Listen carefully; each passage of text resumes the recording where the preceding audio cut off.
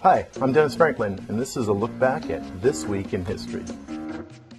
On this day, May 11, 1916, quantum physicist Albert Einstein presents to the world his general theory of relativity, which supported his most famous equation, perhaps of all time, E equals mc squared. Different manifestations of the same thing. A somewhat unfamiliar conception for the average mind.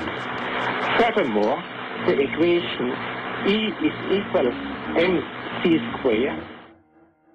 May 12, 1908, Kentucky melon farmer Nathan B. Stubblefield applies and receives U.S. patent number 887,357 for his invention of the wireless radio telephone.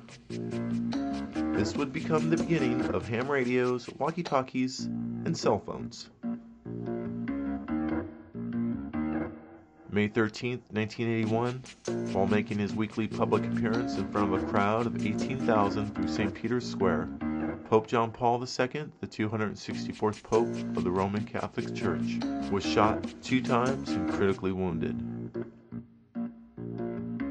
2 other innocent bystanders were shot just as a nun and other faithful wrestled the assailant to the ground. After losing 3/4 of his blood, 5 hours in surgery, and 3 weeks of rest, the Pope would fully recover to go on to serve as the second longest pontiff of all time. May 14, 1973, the United States launches their version of a space station, Skylab. Launched aboard a Saturn INT-21 rocket, it would be visited by 3 manned missions,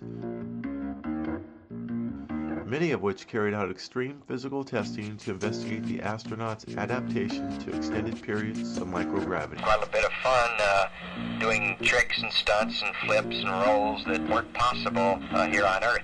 But after 5 years of being abandoned Bye-bye, Skylab. and left in a parking orbit, the space station re-enters the Earth's atmosphere over the Indian Ocean and Western Australia, disintegrating into thousands of pieces, but mostly burning up. Cost to clean up? $400 is billed to NASA by Australia. And finally, on this day, May 16, 1929, the first Academy Awards are held, and M.L. Jannings wins the first Best Male Actor Award. That same evening, Charlie Chaplin, who made many great movies in the Niles area of Fremont, would win an honorary award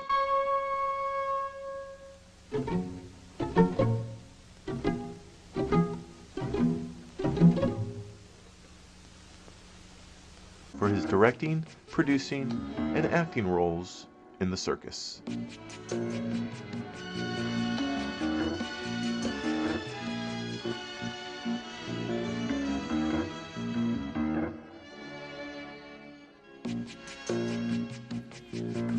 But to me it seems quite clear that it's all just a little bit of history repeating. And that's a look back at moments of this week in history.